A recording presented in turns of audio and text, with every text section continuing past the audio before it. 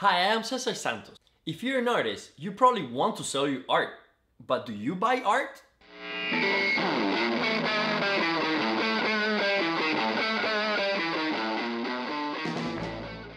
I collect art because I love being surrounded by art.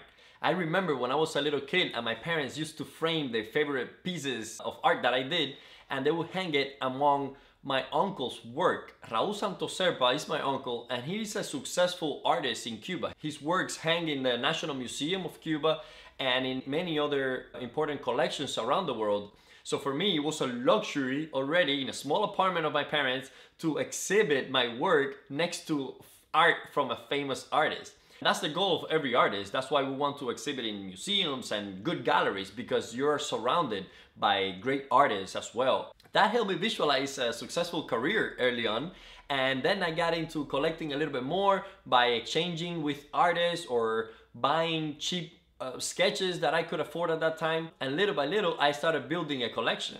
Your environment is crucial to your development, and I understood early on that having original art by artists I admired around me would be a great source of inspiration. From the moment I became interested in classical art, I started looking for ways to be closer to the old masters and to study their work and to understand them.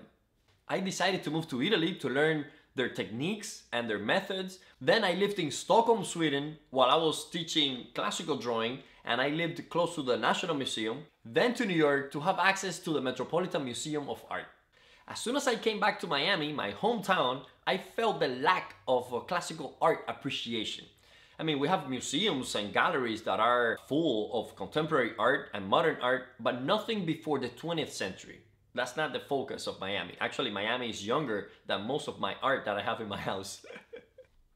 And don't take me wrong, I love Miami. Miami always brings me back because I love my culture, I love the food, I love the vibe. After all, they call Miami the Magic City because it changes so fast. Every time I travel, I come back, Miami has something new, and I love being here. So instead of going to the art that I like to see and be surrounded by, I'd rather create an environment that is comfortable for me while living in Miami. This situation in Miami was a push for me to keep collecting art, especially art that happened before modern art.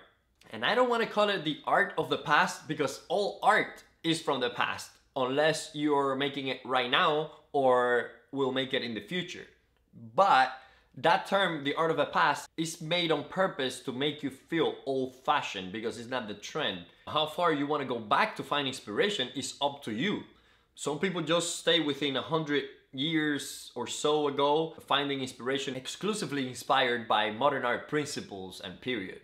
We need to realize that art has gone through many periods of art, culture, philosophies, trends, which I find very enriching to learn from and be influenced by. For example, Rubens or Duchamp are both from the past.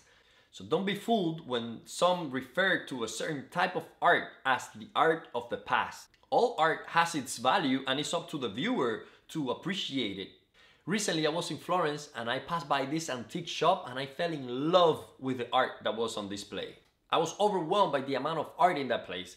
I kept coming back and looking to not miss any corner that might have a treasure. And a treasure for me is when I see that an artist from the past solved very difficult artistic problems in a portrait. I love portraiture and I have an eye that is just attracted to those type of effects, and I love to have them with me so I can study them in my own space. Some people think that art is a currency, it's an investment, but I'm an artist and I honestly don't care and don't think about that when I'm looking to buying art.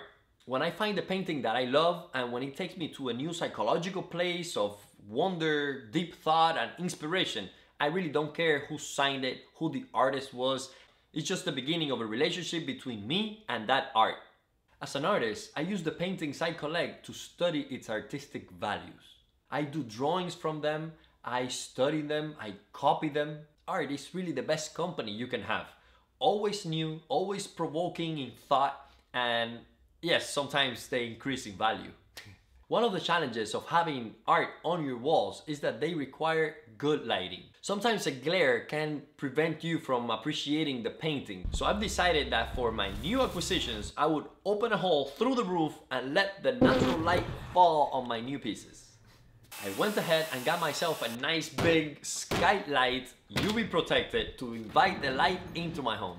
I believe that the art I collect helps me develop a style, a vocabulary that is based on classical art, but at the same time I'm using it in a contemporary context to offer an alternative artistic expression that combines the spirit of today with the soul of the past. Let's wrap this video up. As a young artist, I invest in old art that touches my heart and makes me realize the vastness of artists that we all are.